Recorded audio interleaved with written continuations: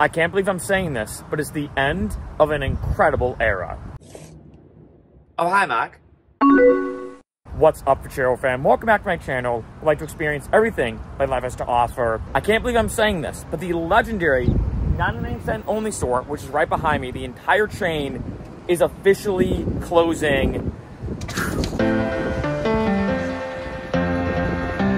Now, I want to stress right in the beginning of this video, this is not just your typical dollar store. This is the most legendary dollar store chain that exists on the West Coast. This may be the last time I ever go here.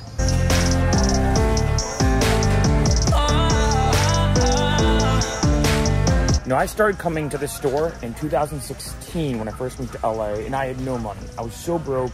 And the craziest thing about this store is not only do they have like typical items like in a dollar store that are just knickknacks, but tons of phenomenal items that, even if they're not $1, are still insanely cheap, whether it's, you know, produce, food, random party items, electronics, everything.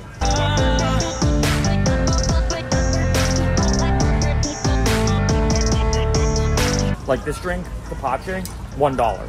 Last time I saw this at a different store, it was like $3. In case you don't know, Tepache, super underrated. It's kind of like almost like a Mexican kombucha, is the best way I can describe it.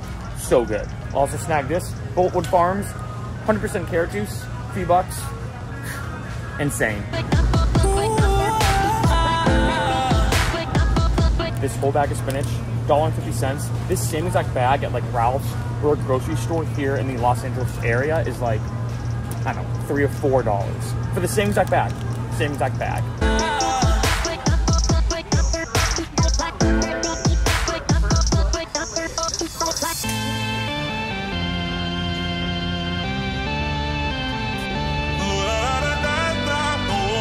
Got some coconut water, especially with the electrolytes. Love having this stuff after like a workout, or let's say if it's super hot out, you know, just get properly hydrated.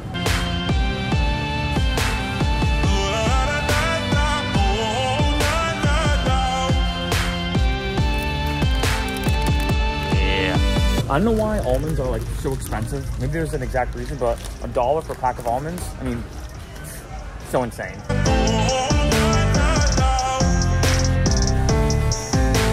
One thing I like about the 99-cent only store compared to other stores is, it's gonna sound weird to say, but most stores, you kind of know what to expect. You know what's gonna be here.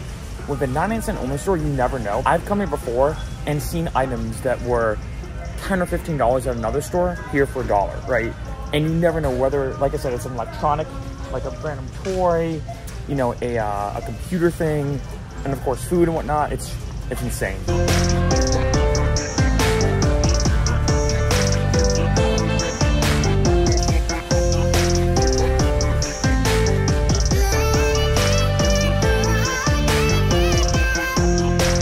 Here's what's awesome as well is the electronics section, like I talked about earlier. Not all these are 99 cents, but even the ones that aren't are still super cheap. Like this, $3 for that.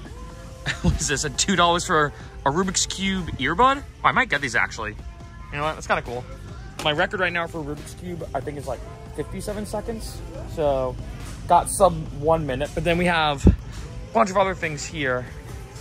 Some of them are already kind of selling out, like a tripod for $2. It's kind of small, but you know, I've used that exact tripod to film like fitness videos and other videos for YouTube. And then we have a bunch of like books and different items here, some hardware stuff.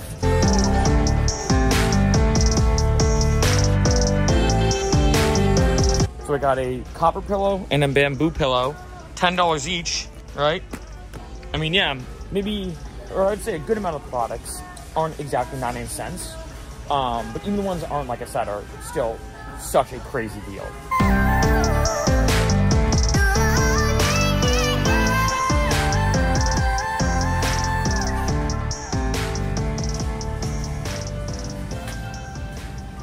Cheers.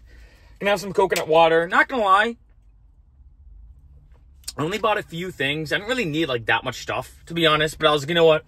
I gotta come here considering they're closing, do kind of like a tribute video to the iconic and legendary 99-cent only store because, you know, like I said briefly, when I first moved to LA, I first heard about it, right? I remember going there for the first time in 2016. In 2016, which is crazy to say too, I'm very transparent in all my videos. I made literally, not exaggerating, $17,000 to $18,000 in 1 year. That was my yearly salary in 2016. It was the first year I could fully live off my YouTube earnings and my music earnings and everything. And I felt like super rich. As funny as that is to say, because I'm like, wait a minute, all this money I'm making is for my own like personal stuff. My music and my videos, people streaming and downloading my music, people watching my videos and stuff like that.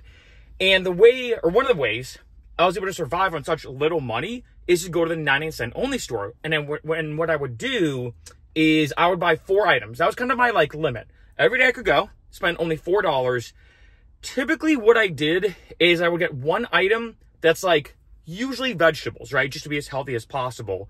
And the other 3 items could be anything I wanted. And I remember feeling like super rich because like I showed you in this video, like it's crazy how many things in the 99-cent store are only $1. Even the ones that aren't $1, even if it's like $2, or like I showed you that bag of spinach being $1.50, that same exact bag anywhere else, like $4. So the amount of money you save like going to the 99-cent store is insane. And I went there, I'm not exaggerating, in like 2016, 17, 18, almost every day. I grew to like love going there because like I said, you never know what you're going to find. Like it's insane because I've even gotten like protein tubs there for like $5. That same exact tub of protein, really solid protein powder, would be like $30 at another store. Can't believe they're closing. You know, I did do some research. Turns out after COVID, they just couldn't really get back on their feet, so to speak. And they were like, hey, sorry, we got to close all the stores. But just got to say, shout out to the 99-cent only store. I want to stress, I know a lot of people might think, you know, like I said, what about Dollar Tree and other 99-cent stores? No, this is the best, by far, the best and most epic 99-cent store that's ever existed. I look at it, which I think a decent analogy, as like the In-N-Out of 99-cent stores. It really only exists on the West Coast. It's, you know, a chain, but really, again, located on the West Coast of America. And I gotta say, shout out to definitely the greatest dollar store of all time.